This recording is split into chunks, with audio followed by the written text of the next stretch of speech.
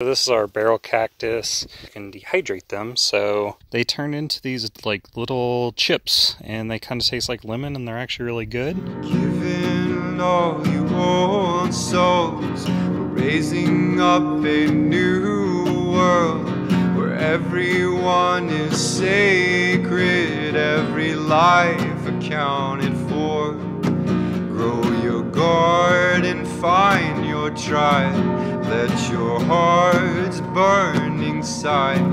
Move your body towards the light.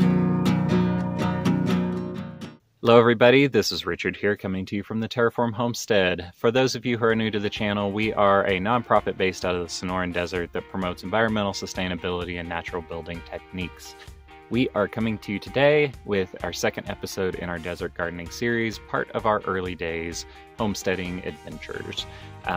As this series goes on, we try a bunch of different things, and in the end, learn that we need to reach out to some partners for gardening help and things like that, that it really takes a community, not just one individual, to properly have a self-sufficient homestead. Since this series, we have kind of backed away from gardening and more gotten into permaculture, building berms and swales, working with our natural environment and shaping it in a way that things will grow on their own without human intervention. Hello everyone, this is Richard here, and I want to give you guys an update on the greenhouse. I've been working in here today, doing some reorganization and upgrading our hydroponic system. So before, we've been doing what's called the crack key system, which is basically you just put the roots in a bucket of water, the plant soaks up the water and creates what's called air roots and gives them oxygen, and then they grow. I've upgraded it sort of to what's called a deep water culture system, which is basically the same thing, but instead of just letting the plant use up the water so it creates those air roots, you put oxygen in the water with like an aquarium pump. And so there's a little solar panel right out there, and it runs in here to this pump that you can hear is running, and then basically that runs down to here where I've got these little shut-off valves. So this helps control the airflow so that like these guys aren't getting all the water or all the air, and these guys aren't getting any. And then basically it just branches off through these little T's to each of the containers. In each of the containers there is an air stone, and it creates bubbles. So I'll show you guys this just as an example. See them bubbling away. Nice, pretty healthy roots. And yeah, I've been trying it with a couple of these plants here. So this was a basil that I got. I just cut him back about in half and basically cut it so that it'll bush out more. So we'll get more leaves and it'll be more of a bushy plant rather than just long stringy. This was our squash. It's a Mexican, I cannot pronounce that, squash. And when I got him, he was like maybe the size of this leaf. There's actually 3 in there, so they've been blowing up like crazy. This was one that I had the aeration on.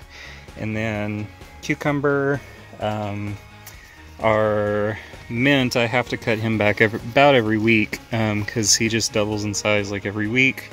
And this was the big tomato that sadly I broke last time I was moving it.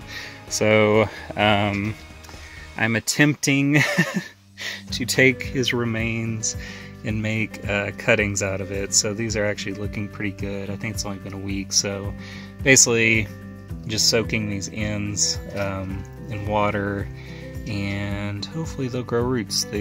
Oh, there's some little roots on this guy.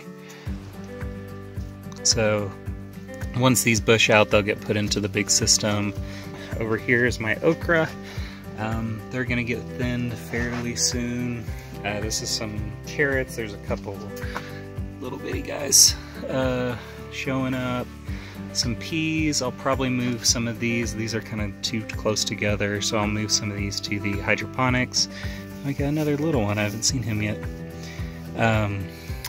These guys, some of these will get moved, some of them I'll just leave here. Beets, garlic, and the radishes have been doing really good. So I'm really happy with these. We'll probably start harvesting some of these, the leaves at least, for some salad. And then yesterday I planted a bunch of potatoes here. So just kind of throwing stuff at the wall and see what happens, see what works. I'll show you what we got in the incubator greenhouse.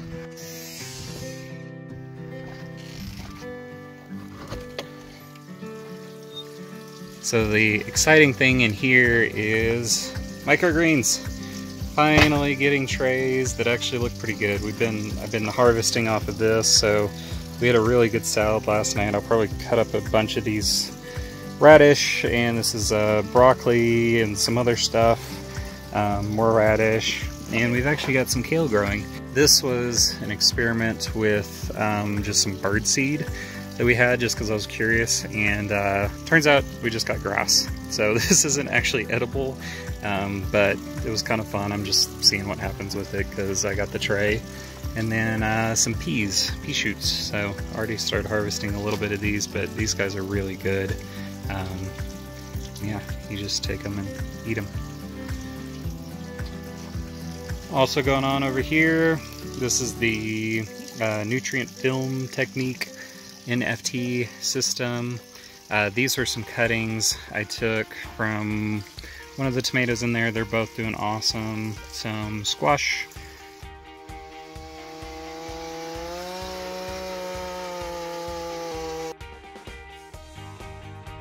Alright, good morning everybody. We are here and we got two new trees. This guy, this is a blue palo verde, and we found him.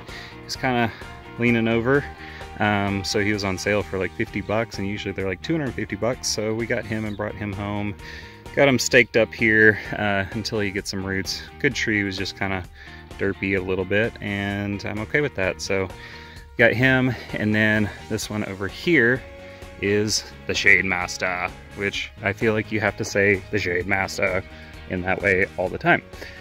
So this is a tree that's good for the desert. They're okay with the crappy soil, and they grow super fast. So this is kind of our backyard. Oh, also our big mesquite here, and a couple little mesquites over there. I'm hoping they grow pretty big now that we're kind of mulching them and taking more care of them and all that. So yeah, really excited. Palo Verde and the Shade Master. Here in the greenhouse and doing some more experimenting today with the permaculture and the stuff that's around us. So I went out this morning and harvested, this is little leaf sumac berries, and so they taste almost exactly like warhead candy, which is really cool because I really like those. They're full of nutrients and stuff like that. The other thing I have going is these are our barrel cactus fruits. So I'm letting those dry out into like kind of a lemony chip, which is pretty cool. And then I have some radish seed pods drying. So these will actually dry out. Once they get completely dry, I'll break them open, and these will be our new radish seeds. This is the little mini test bed I made about a week ago. Things are starting to come up and looking good. So we've got some sunflower and some peas in here. Today's project is to create another sunken bed. So it's basically a raised bed but reversed.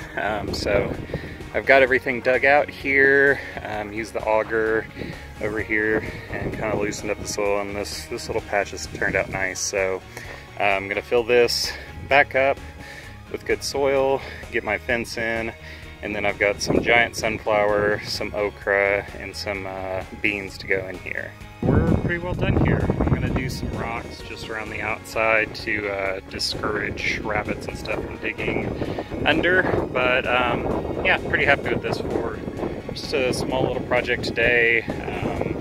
Got a bunch of stuff growing. Hopefully it does well and we'll get some crops in the next couple months. Thank you guys so much for watching. If you're interested in what we are doing, be sure to hit that subscribe button right below. It helps us grow and helps other people see our content that we are creating and get some more information out to the world. We'll be coming to you soon with a rainwater harvesting episode, specifically based around our berms and basins and collecting the natural rainwater to grow things without any human intervention. If you're interested in that kind of stuff, be sure to hit that subscribe button. I want to give a special thanks to Connor Correll for our intro music. He's an amazing musician. His link will be in the description below. If you guys are at all inspired by what we're doing, please share, comment what you like, what you don't like, what you want to see next. We're working on a lot of projects out here, and we'll be having weekly videos coming out soon. Hope you guys enjoyed this episode. Go build something cool. Enjoy your day.